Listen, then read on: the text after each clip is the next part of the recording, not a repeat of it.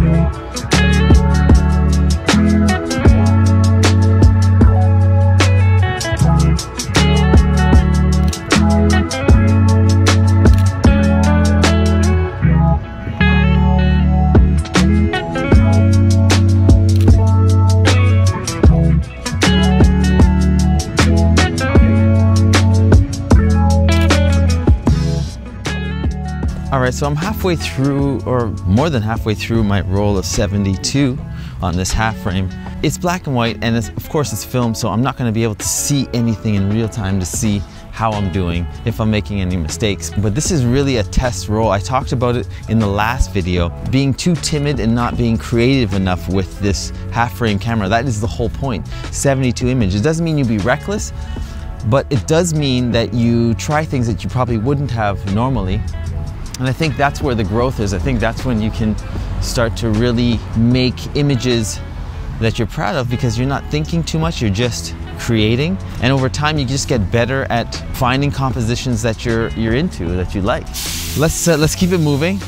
I'm gonna change location, see if I can find some other interesting things to document, and then we'll wrap it up in a little bit, all right? Let's go.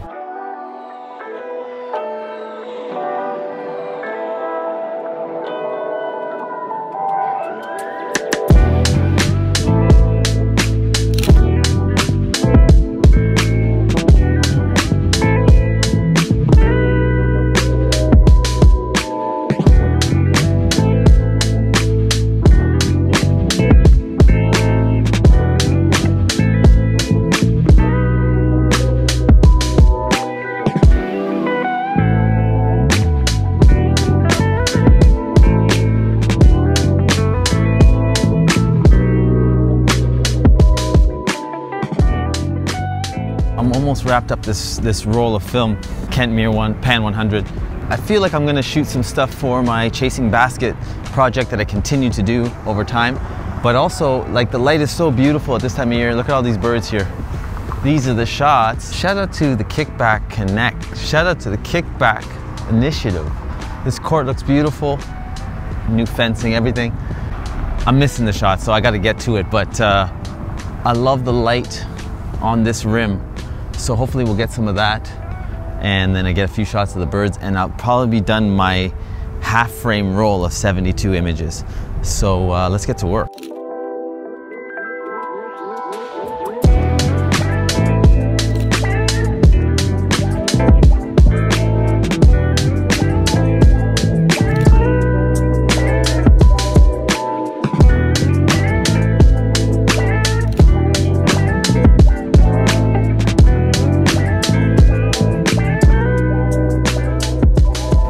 that's it. I took about 10 snaps here to finish off my half-frame roll, but well worth it. I feel like I got 1 or 2. I don't know. It felt good though. It's hard to get to 72, that's for sure, but I felt less pressure and more creativity just because I was trying instead of worrying about all my compositions, and I think because of that, I got some great shots. So now let's go get it developed. I hope you enjoyed some of those photos. I thought I had a pretty good time and I was pretty creative. Man, I was happy to finish it off here playing ball on the ball court. So as you can see all those birds there, you just get FOMO. You're shooting, everything's perfect, but then you're like, I could have got that, but man, that's it. 72 frames all done. And let's get this roll developed. All right, so I'm back in the office. I got the film developed and scanned, and now I can kind of just break down overall my experience with this camera, this film stock, and this total setup. Okay, so my overall initial thoughts on the Kentmere Pan 100 are pretty good. You'll see some images. The focus was a budget camera and a budget film stock, so that when I go out, I can experiment and not worry about breaking the bank. Now, granted, it is a half-frame camera, so my expectation level of super sharp, high quality images is not there. This is about experimentation and not limiting my experimentation because the film cost me $17 a roll or something crazy like that. To shoot 72 images, I felt less pressure to perform to myself. That's the #1 reason why I tried the Kentmere Pan 100. I already knew that Ilford made this film stock, so I thought, okay, this is a pretty good foundation for me to trust this film stock. So Kentmere Pan 100 totally did its job in my opinion. It's a budget film stock and it delivered exactly what it said it would do. It has a light grain to it, but it's still a beautiful overall look as long as you have good light when you use this camera. Okay, so the second thing I'm going to talk about is the Kodak Ektar H35 half-frame camera. Now, if you watched the video a few weeks ago, I did on this exact camera, the H35, but it was in color. So this time, the only difference is I'm using black and white. I tried to shoot on a super sunny day. Everything worked as planned. The more light I gave my scene, my subject, the better the results.